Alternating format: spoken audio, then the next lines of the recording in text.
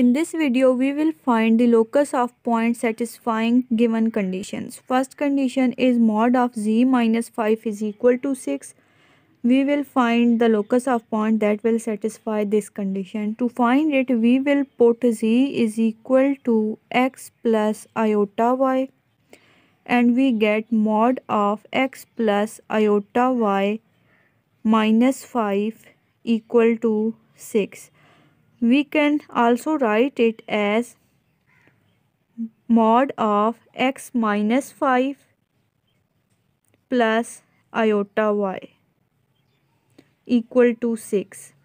Now by taking the mod of this term, we get square of the real part of complex number, which is x minus 5 square, plus square of the imaginary part of complex number, which is y square, equal to 6.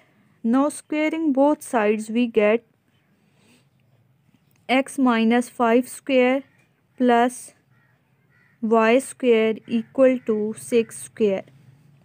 We can also write it as x minus 5 whole square plus y minus 0 whole square equal to 6 square. We know that this is the equation of circle having center 5 and 0 and radius 6. So the locus of point satisfying given condition mod of z minus 5 equal to 6 is a circle centered at 5, 0 having radius 6. Second one is mod of z minus 2 iota greater than equal to 1. Firstly, we will put z is equal to x plus iota y, and we get mod of x plus iota y minus 2 iota greater than equal to 1. We can also rewrite it as mod of x plus iota into y minus 2 greater than equal to 1. Now taking the modulus of this complex number, we get square of real part, which is x, and we get x square plus square of imaginary part, which is y minus 2 square greater than equal to 1. Now by squaring both sides of this equation, we get x square plus y minus 2 whole square greater than equal to 1. So we can see that this equation resembles the equation of a circle. Since there is this greater than equal to 1 condition, so the locus of the point satisfying given condition mod of z minus 2 iota greater than equal to 1 is all the points lying outside the circle x square plus y minus 2 whole square greater than equal to 1. Since this locus satisfies this condition greater than equal to 1, so all the points will be outside the circle. For example, if we suppose that this is the circle, then the locus will be all the points that will be on the boundary of the circle and outside the circle. The third one is real of part of z plus 2 is equal to minus 1. So firstly, we will put z is equal to x plus iota y in this equation, and we get real part of x plus iota y plus 2 is equal to minus 1. We can also rewrite it as real part of x plus 2 plus iota y equal to minus 1. Now we can see that the real part of this complex number is x plus 2. So we can write x plus 2 equal to minus 1. Here we have just written x plus 2 because it is given that we have to write real part of this complex number, which is x plus 2, which implies x is equal to minus 1 minus 2. So x is equal to minus 3. So the locus of point satisfying given condition is the vertical line x is equal to minus 3. We can also see its graph. Fourth one is real part of iota z conjugate is equal to 3. Firstly, we will put z is equal to x plus iota y in this condition, and we get real part of iota x plus iota y conjugate is equal to 3, which implies real part of iota x plus iota y conjugate is equal to x minus iota y, which is equal to 3.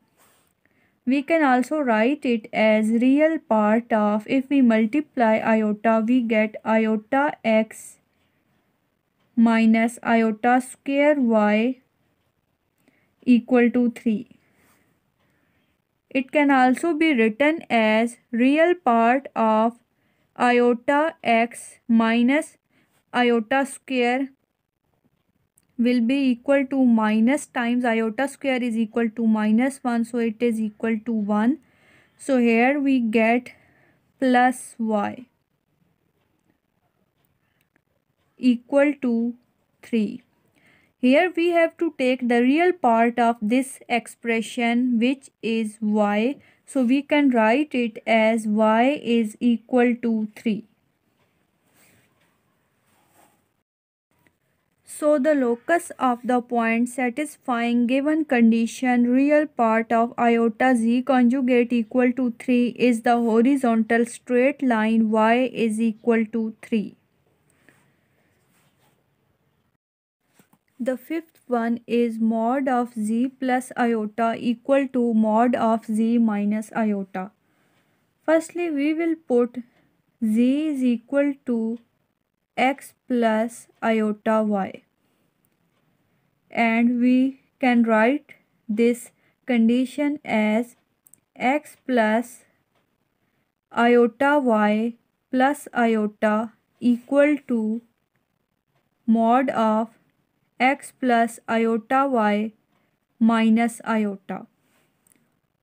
We can also rewrite it as mod of x plus taking iota common, and we get y plus 1 equal to mod x plus taking iota common, we get y minus 1. Now taking the modulus of these two, we get square root square part, which is x square, plus square of imaginary part, which is y plus 1 square, equal to square root square of real part, which is x square, plus square of imaginary part, which is y minus 1 square. Taking square on both sides, we get x square plus y plus 1 square equal to x square plus y minus 1 square. This x square will be cancelled out by this x square, and now we will open the formula of y plus 1 whole square and y minus 1 whole square. We get y square plus 2y plus 1 equal to y square minus 2y plus 1.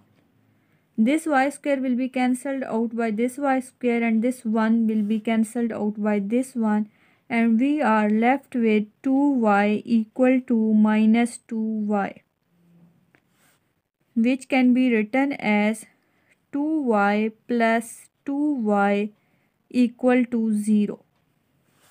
That is 4y equal to 0. From here we get that y is equal to 0.